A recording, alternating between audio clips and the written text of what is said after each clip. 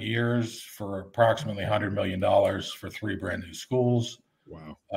The state's going to kick in $20-some million. Big price tag. What was the total? 105?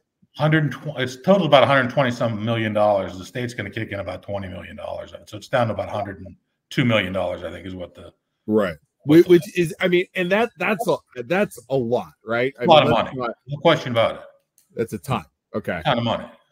But it comes down to, what do the taxpayers want to spend their money on? Because the issue really isn't, I don't want new schools, so I'm not going to get new taxes. You're going to get new taxes. It's just a matter of in what kind of time frame and what are the taxes going to pay for. So one of the things that Burt Green talked about was, why don't we just spend $5 million a year for 5 years and fix up the buildings? Okay, who's going to pay for that?